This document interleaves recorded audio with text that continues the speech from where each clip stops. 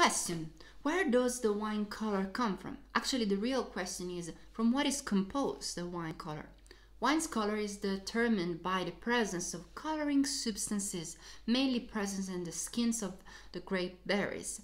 Coloring substances present in wine belong to the families of flavones and anthocyanins, respectively responsible for the color of white wines and red wines. As for their colors, wines are therefore distinguished in three categories: white wines, red wines, and rosé wines.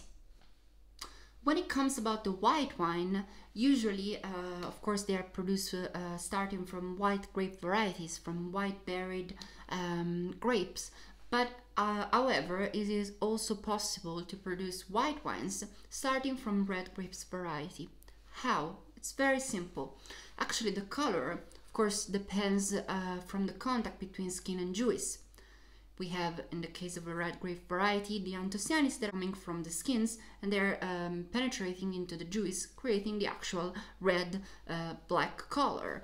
And when, of course, you don't have this kind of exchange, you're going to produce anyway a white wine, even from a red grape variety. When it comes about rosé wines, things are even more interesting. Actually, you can produce rosé wine starting by using a very simple technique. You can have a very limited contact between skin and juice, of course, when it comes about a red grape variety, and you will have a very tiny little percentage of anthocyanins that will penetrate into the juice, creating the classical, typical kind of rosé color that we all love. And of course, many people, they generally tends to think that rosé wines are produced by the blend of white wine and red wines. This is, of course, done, but in general, it's not allowed for the majority of wine, still rosé, that are produced under denomination of origin.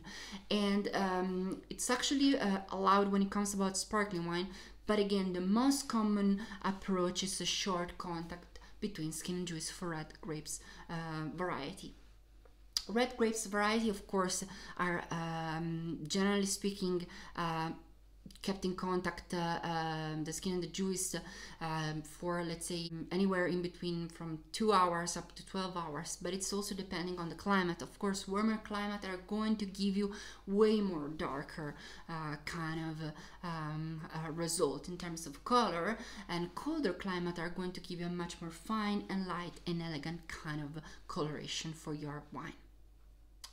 Let's talk about now the red wine. So how can I produce a red wine? Well, we already said that we need to keep in contact skin and juice for a very long time. The contact should be constant, and the contact between skin and juice is usually kept for the entire fermentation process. So let's say fermentation process goes from 10 up to 14 days, and for all this fermentation process you need to have a contact between skin and juice in order to create this kind of exchange of anthocyanins. You know, anthocyanins are going to penetrate into the juice, creating that kind of very strong, dark red kind of color. And of course, in some cases, for some kind of wine, for some kind of reserva, also maybe you want to do extra more contact in order to create that kind of intense color. Another practice that you can you know, do in order to create much more big and powerful and dark color is the pumping over. Generally speaking, the less pumping over you do, the of course lighter will result the wine. The more pumping over you will do, the darker will be the wine. But what is exactly a pumping over? So for all the people that don't really know what it is, a pumping over, it's very simple. Basically, it means to pump the juice from the bottom of the tank, where is the mouse is fermenting, to the top. Basically, at a certain point, we will see a visible separation. We will observe a separation of the two masses. The liquid mass, so the juice, will stay at the bottom part of the barrel, and the solid mass will go on the top of the tank. So at that point we need to pump the juice from the bottom part to the top to make skin go down again. Well, the more you will do this practice, the darker will be your wine, the much more muscular, much more the much more muscular and much more dark and powerful will be your color. So let's try now to understand a little bit better what kind of nuances we can find in the different wines. Let's start with the straw yellow. Typical of young white wines, the straw yellow can eventually get a little bit greenish or a little bit goldenish, like golden nuances, at the two extreme of the scale. Greenish for crisp and easy to drink white wines, goldenish for wines that are having a little bit more structure and that maybe have seen also a little bit of wood, a little bit of barrique. Golden yellow, typical of full-bodied wines such as raisins wines and late harvest wines, or wines which have been aged for a pretty long time. So again, in wood, but for a little bit more time, a little bit longer time. The more intense coloration with golden tone can also be of varietal origin that is characteristic of grapes having skins that have more pigmentation inside. Amber yellow, typical of wines which are definitely concentrated, passito or fortified wines, or which have undergone on an oxidation aging, Marsala, Sherry, Madeira. So let's try now to analyze the nuances in rosé wines. Pale pink, which is typical of rosé wines characterized by a very short maceration in skin, so a very short contact between skin and juice. This is really typical in Provence. Pale rosé are the most common kind of rosé that you can find in Provence, in the southern France. So if you are a fan of those kind of wines, I really recommend you to try that kind of idea of wine. We have also the cherry pink, which is typical of the majority of rosé wines. A very elegant color, and sparkling wines it has often this kind of like chromatism of onion skin, which is really interesting, which it's called pelure d'oignon. It's really super interesting to see. And then when it comes about the rosé nuances, we have also the pink claret.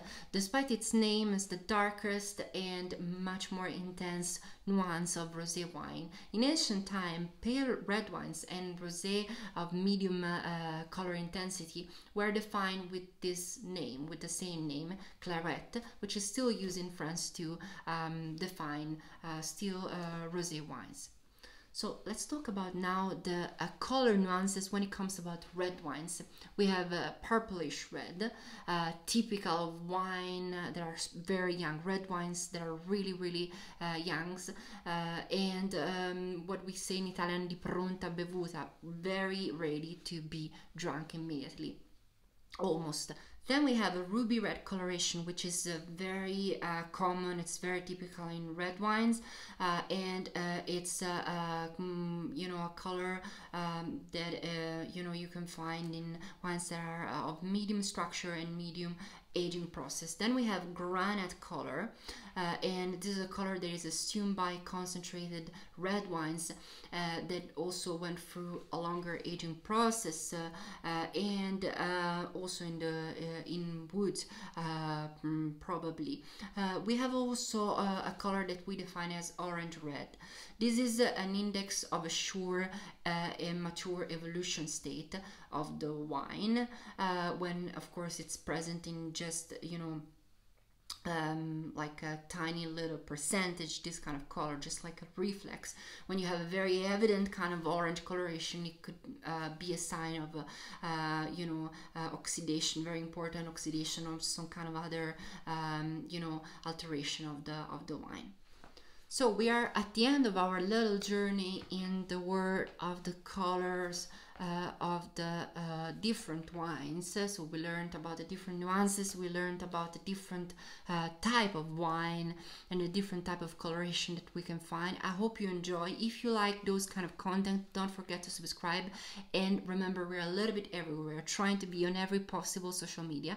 So please follow also our social pages. So I hope again you enjoyed this video. See you next time. Cheers.